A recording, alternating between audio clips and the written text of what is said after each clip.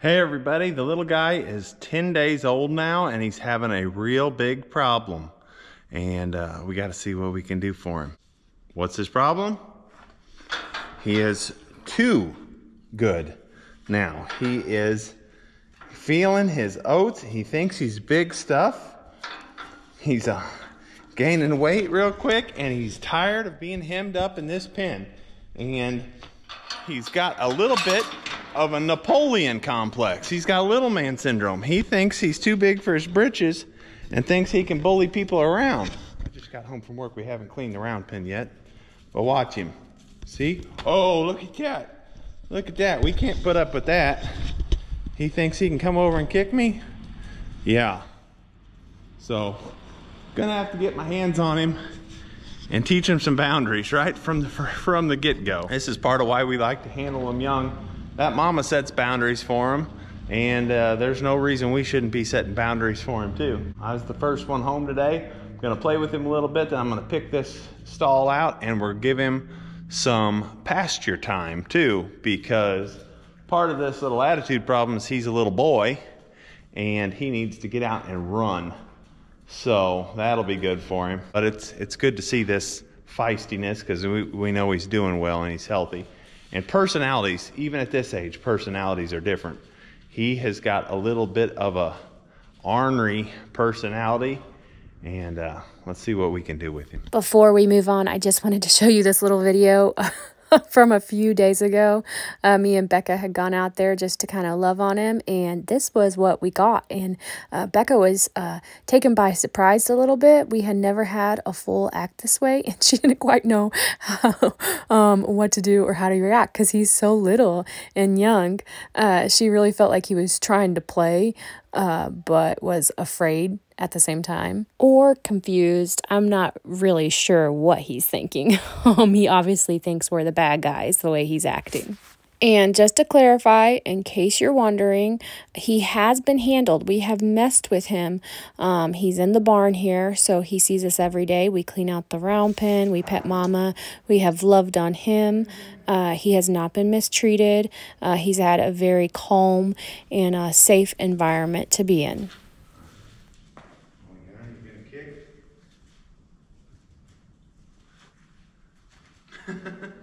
He thinks he's big enough to be mean. He ain't. He ain't. You're still a little guy. See this chewing motion he does? That's kind of like a foal kind of trying to say, hey, I'm a baby, don't be mean to me. You know, that's a sign of fear and intimidation that they'll use with the other herd. So it's also kind of telling me he doesn't know if I'm a horse or a predator or what. He kind of thinks I'm a horse maybe. Maybe that's why he thinks he can mouth like that. You know, that's kind of a equine symbol of, you know, being what's it called? Not dominant, opposite of dominant. Submitting. But, or surrender. But yeah, he's got a little bit of an attitude problem. Another thing that's good is you just lay him down nice and gentle. And hold him down. Oh. Make him submit. Because he got to where he'd even be biting at us. It's okay. There, he's kind of give in. I'll let him up. He's still mad about it, but now he thinks maybe I need to go see my mommy and talk it over with her. He'll get over it pretty quick if I don't let him get away with it. A lot of people be triggered and think that's mean, but it's better to do it now when he's probably 90 pounds as opposed to when he's 900 pounds. That'd be kind of interesting to see too, real quick.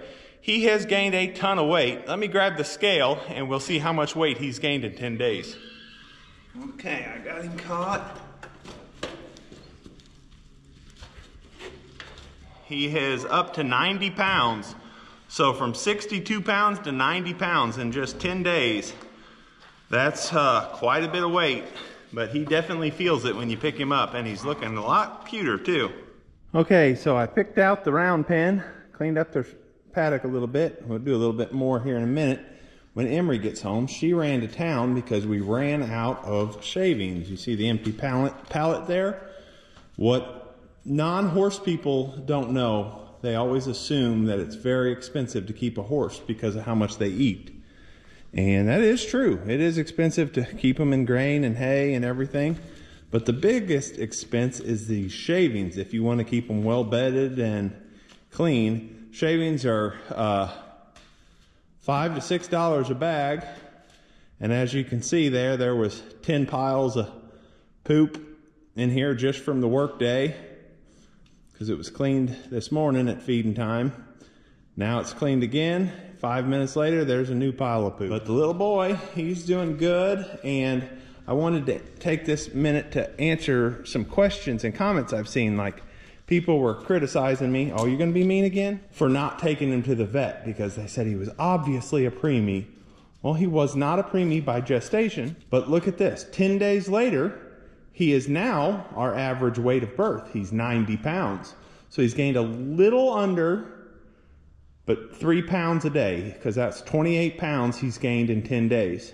So just at 3 pounds a day he's gained. Well, the nutrition in her womb, if she had gone 10 more days, she'd be at 345 days today, which would be full term. He would be 90 pounds, same weight as his sister was last year. So the weather this spring has been crazy, and the drought. We've had days that were 15 degrees followed by days that were 80 degrees. She doesn't know if it's summer or winter. And that was all within, you know, a 45-hour span. And those environmental pressures that you can't only assume what they are. We don't know. It's not scientifically proven. This is all a guessing game because horses can't talk and tell you what's going on. But that would explain the weight differences that we saw from last year's foal to this year's foal. And, you know, I know what I'm doing. I didn't need to take him to the vet. He had 7 healthy stools in the first 10 hours that he was born. And his gut sounds were great, and he began latching on, and within 12 hours of being born, he had gained all the strength you would want to see in a newborn foal. Sure, he was slower than what we'd like to see it. We'd like to see that kind of strength in 15 minutes. Like Happy's video last year. Go back and watch that one for the exact opposite story. A foal that got up too quick and wanted to play too soon. But he's doing great now, and I hear Emery pulling up the driveway, so we'll get him out, take him down, and let him have a good run in the pasture. There's Emery with a new pallet of shavings. Okay, let's get him out and let him have some sunshine, and maybe he can wear some of that little ornery energy off. Oh, he's not following. Come on. Here you go. Here's your daddy. That is our stallion Bob, and that is the full sire. And Bob was very interested in him. So we are heading down to JR's parents' farm. You can see right down the road there, that is their farm. They have a nice big outdoor grassy arena, and that's where we're going to take Chablis and her foal. And you all are probably wondering if we have decided on a name for this little guy. And it took us a while, but we finally decided, and we actually announced it on our Patreon. So if you want to get early announcements and things like that, you can go check out our Patreon. I'll put a link to it in the description of this video. So we had a lot of really good name ideas thrown out there in the comments, some really good ones. And one of the top commented names was Champagne, because his mama, her name is Chablis, like the wine. But Champagne is also the color of a horse. And we don't really believe that he is going to be a Champagne. He's a Palomino. Once he gets older, his mane and tail will turn white, and his body will stay a golden color. So for that reason, we decided not to go with Champagne. And JR actually came up with the name Prince. So we have been calling him Prince. And then one of our Patreon members mentioned the name Bold Roller, which was the sire of the famous racehorse Secretariat. But when we heard that name, it just suited him so well. So we're going to try to register him as Bold Roller, and then his barn name will be Prince. Sadie. Yes, she's being annoying. Sadie, come here. Sadie is actually one of the puppies that our dog, our lab, Piney, had. She's a Labradoodle, and she's Grandma and Grandpa's dog now. And she's just a baby herself, just a puppy still, and she's never seen a foal before. And she was very interested in Prince. But while he's out here running around for the first time, we did tie her up eventually. Oh, there he goes. Look at that gait. Ah. He is very gated. It didn't take long before Chablis was rolling around on the ground, itching. I'm sure it felt very wonderful after being in the round pen for so long.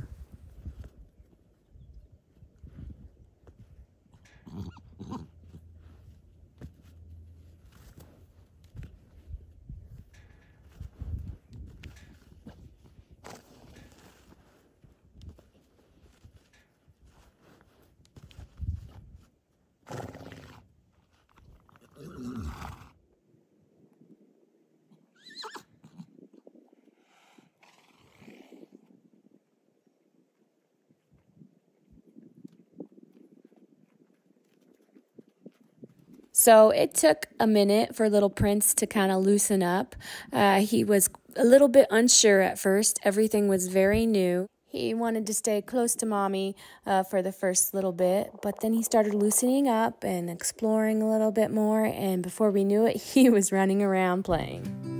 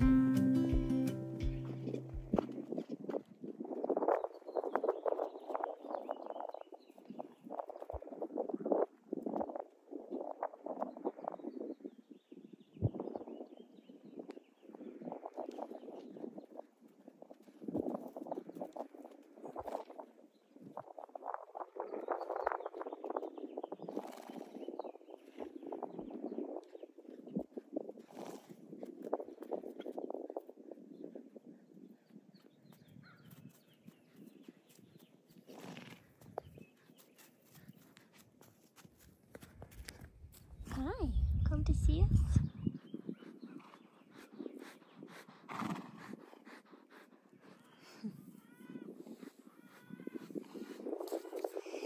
You're so cute. Oh my goodness, you're so good. Hey, be nice. Prince probably ran around for about 40 minutes just running and playing, and then all of a sudden you could see he was slowing down and he started getting really sleepy. He was just standing in the sunshine and his head would drop and he'd fall asleep right here. You can tell he's trying to fall asleep. Eventually, he couldn't take it anymore, and he laid down and took a good nap before we took him back up to the barn for the night. So we hope you guys enjoyed this video, and we hope that you like our name choice, Prince. We know a lot of you were rooting for Champagne, but Prince just suited him, so that's what we went with. Let us know in the comments what you think about his name, and before heading out, if you could give Prince a thumbs up, we sure would appreciate it, and if you haven't, subscribe to the channel. Talk to you all later.